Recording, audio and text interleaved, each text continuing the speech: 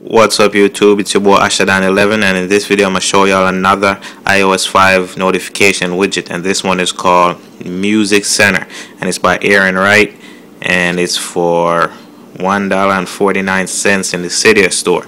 So I'm going to exit out of here and show y'all what this does. First, when you get it, you want to go to settings and make sure you enable. When you go to notifications and make sure MusicCenter is on. When you first get it, it's going to be off and it's going to be all the way down at the bottom. You want to turn that on, and then it should be up top, and you could edit and put it wherever you want it. After that, you might want to go down to the bottom where all the Cydia stuff is usually placed and go to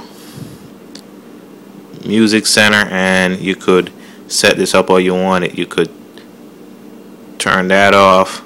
I mean, that just include stuff about the author when you tweet out what you're playing. So if you don't know what that means, that will make sense later. If I'm playing a song, this is the widget you get.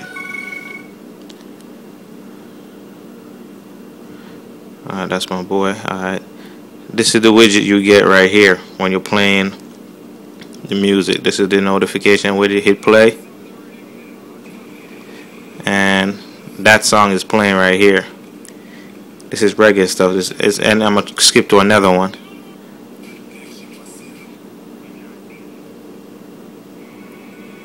And I'm gonna hit pause. There you go. It shows you what song is playing. This is Breathless. It's right up here, and the author, the Vibes Cartel, and all the other information is right along here. And when you're playing it, you could tweet like what the song is. Like, you know how people tweet, "No, I'm listening to," or "No, playing this song." This is what this does. You could just tap on the little Twitter icon right here, and you could do that. You could put "No, playing Breathless" by Vibes Cartel. Bam, and you could tweet that out.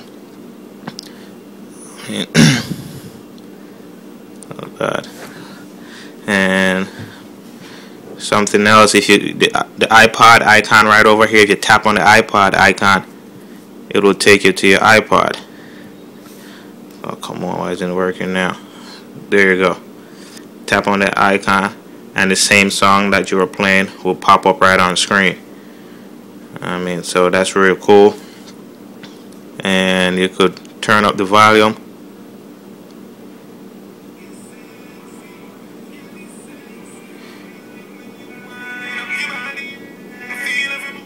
I mean, you could do all that stuff, scroll through, and you could tweet out the song that you're playing.